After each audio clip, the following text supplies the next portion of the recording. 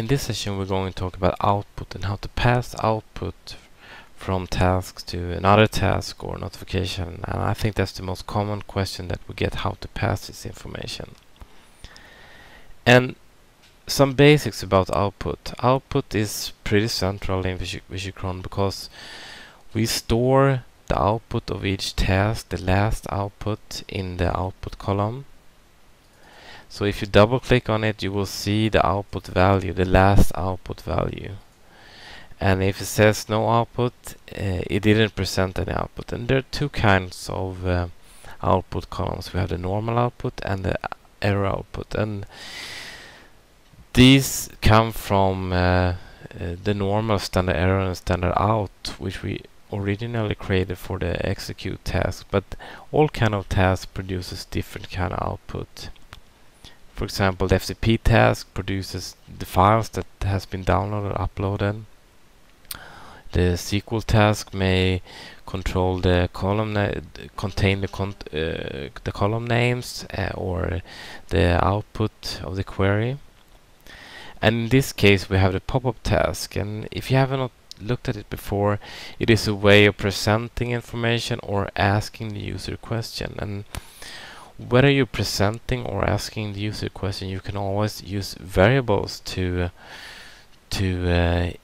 include dynamic values. And output is one kind of variable that is created when a task has been completed. And then you have the normal output variable and the error output variable. So if I open this first pop-up task, I can show you some quick basics of it. And here I want to ask the user a question, and I've already defined a pop-up title, a pop-up message, and who will receive this. I will make sure that I will receive this pop-up question, and it will contain input values, and that is the product name, and the product name. We can open this one here, and it will ask me about the product name, and it allows me to enter the value. And if I go to this output column, I will see that I can select what will be the output of this task. And in this case, I can either return the output, the input values, include a caption, which was which product, I think, or I could include a dialog result, which could be OK or cancel. But in this case, I only want to include the input value here. And so if I run this task here, it will ask me about product name, and I can say blah blah here and press OK, and I will see that the output will be blah blah. And now the important stuff comes about how to use this output from the previous. I want to include the product name in my next task, which is also a Popup task. I will name it Popup task 2 to be more clear. And in this case, I'm just displaying a text here, and here is the actual variable that is showing the output from the previous task. And how do I find these kind of variables? Well, I find these kind of variables in the variables browser, and the ones that are concerning specific VisualCron variables are included in the node here. You see VisualCron variables, and you can go down to active job, and you can go down to task, and you will see the two tasks. It does not matter if you point to the right task, because we want to use dynamic variables here.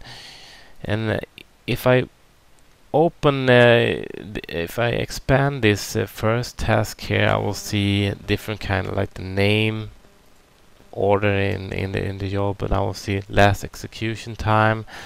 And when I look at this, I will find also the output and the standard error output, and we are interested in the normal output here. And I'm able to choose between 3 different keys. we have the unique key here, which is pointing to a specific task, and that could be interesting if you have are first running one task, then another, and in a third task want to refer to the first one. Then you can use the direct ID. But if you want to use a more dynamic, you can use active or prev task, which is a previous task. And in this case, we want to use a previous task because in Popup task 2 we want to refer to the previous task, which is the first one that queries us about the product name. So this is the variable we want to use. If we wanted to use something from this current task, we would use the active here. But I can choose this previous task, and I then see that this value preview is pointing to the value of the previous task. So I can just press copy to clipboard or select these and press Ctrl C, and I will be able to paste this here. And I can include any number of variables and combine variables, and for example, there are some variables including trying to find a certain row or in an output, and I could use the output and use other substring values to get a specific part of the output. But now I just want to include the last output from the previous task. So this second task will show you the output from the previous task in a pop-up. So if I've displayed, I press OK to save this here. I run this job. I'm asked to enter a name. I'll say VisualCron this time and press OK. Then the second task is running and it's showing me the output from the previous task, which was VisualCron, and you can see it here as well. And I'll press OK to close this one. And this is one way to pass variables, and you using the same way if you want to use a notification. So for example, if now notifications are placed in the flow tab, and let's say I want to add a notification here, and on complete I want to use the output from the previous task. I select this, I already have an email notification here, and I need to edit it to so it controls the so it contains the output of the. And in this case I have the text here, and I want to include the output.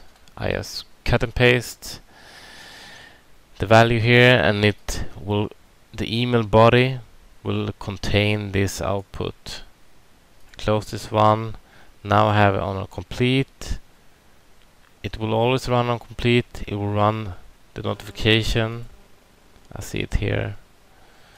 So this is how you work with variables that can pass information between variables. I hope this information was helpful to you. Thank you.